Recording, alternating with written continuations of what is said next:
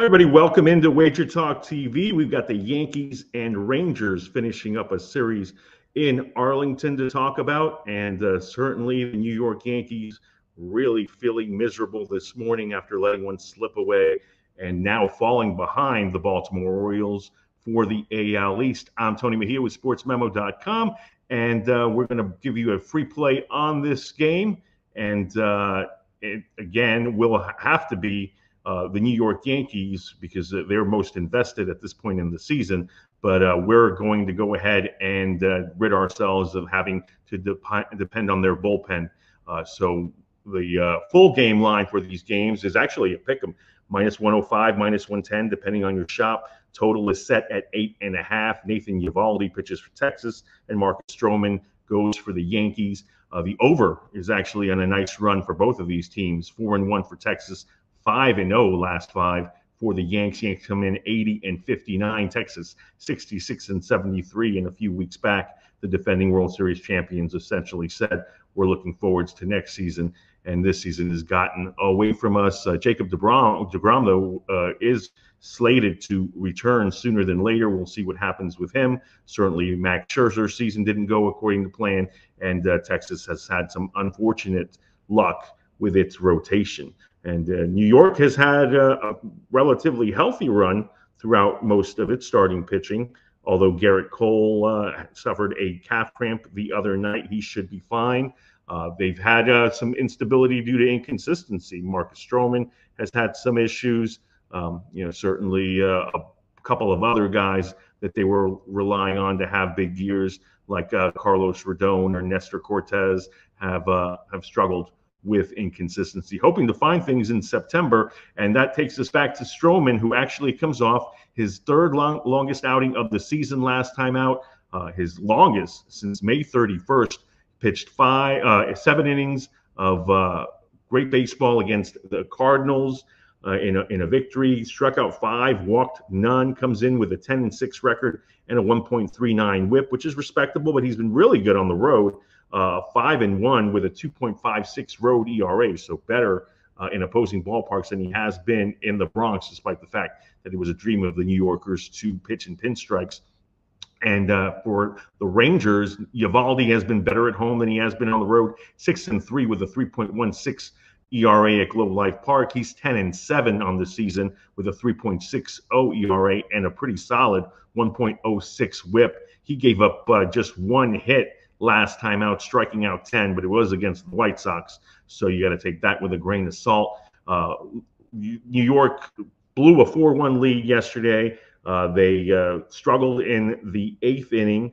An error from DJ LeMahieu opened the floodgates a little bit. Jake Cousins came in, was ineffective. They used 3 relievers in the 8th. Tim Hill got out of the jam after a sacrifice fly, despite 2 guys in scoring position when he did record the 24th out of the game. And then Clay Holmes, a closer, he had pitched on Monday to get himself some work after some it was almost a week, I think, of being inactive and getting into games. And so he should have been ready to go. He got Travis Jankowski immediately, but then gave up a single to Carson Kelly, walks to Josh Smith and Marcus Semien, and the grand slam to Wyatt Langford, and is a disappointing loss. And New York has had a number of those this season. So we'll take the bullpens out of the equation because right now they've been worked this week. The New York Yankee bullpen has, and we don't know what to trust. So we're going to back the Yankees on the money line in the first 5 innings, -105,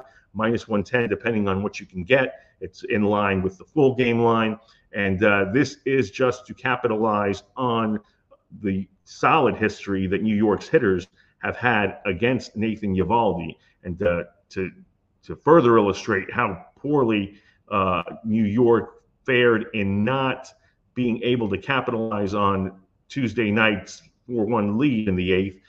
They had Juan Soto, Aaron Judge, and Giancarlo Stanton, who's been hot, actually go 1 for 11 and drive in no runs, and they had a 3-run lead. It was a day off for Corey Seager. You got to get that win if you're New York, and you didn't. And now they fall behind the Baltimore Orioles by a half a game, although it looks like that AL East will be decided in the Bronx on September 24th through the 26th in a 3-game set against the Birds.